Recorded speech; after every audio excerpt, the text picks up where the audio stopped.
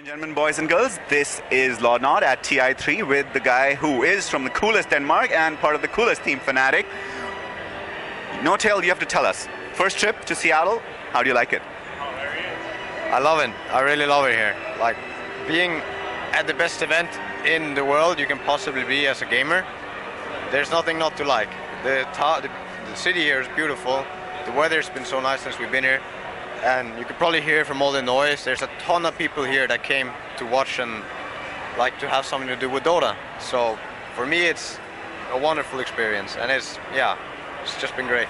I like what you just said. I think it is phenomenal that you're getting this so much attention. How do you deal with it? You have people mobbing you all over the time. Like everyone wants an interview, everyone wants a photograph, and you've been a trooper. I've been seeing you walk around. You've been acknowledging and accommodating everyone. So good for you. But you know, how do you? Does that feel really good, or do you want that again? For me, it's a lovely experience. When someone comes and asks for something from you, attention from you, then you give them attention back, and it's just mutual, and it's nice. So for me, I could do it all. I could do this all day, and it's a great feeling. He's a trooper, guys. He's the man. So one lead-on question before we go ahead and do this. You're here. There's so many other gamers here. There's so many fans here. There's so much here. What are you looking forward for the international, besides the money and the fame? Well, I think I'm most of all looking forward to for the experience of this entire trip, but also for the Dota games. Like, you get to see this is probably the highest level of competitive Dota there's ever been. So I get to be a part of that, and I get to witness that firsthand.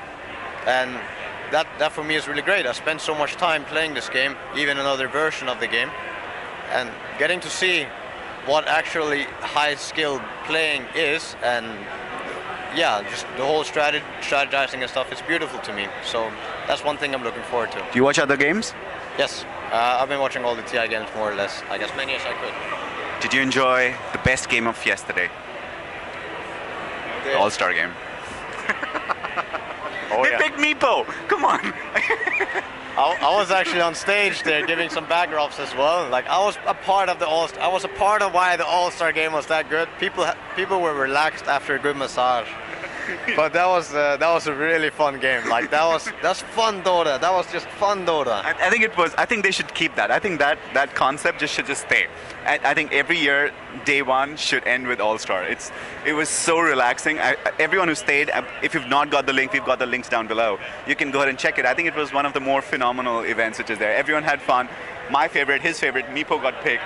I heard you gave massages to people before you started. I got to give Chuan a little something before he played Meepo, and yesterday's All-Star game, I agree with you, should be something that they maintain. It was so much fun. It was, guys. Yeah, this has been lordnod. We are in conversation with N0tail at Fnatic. This has been phenomenal. Keep tuned for more.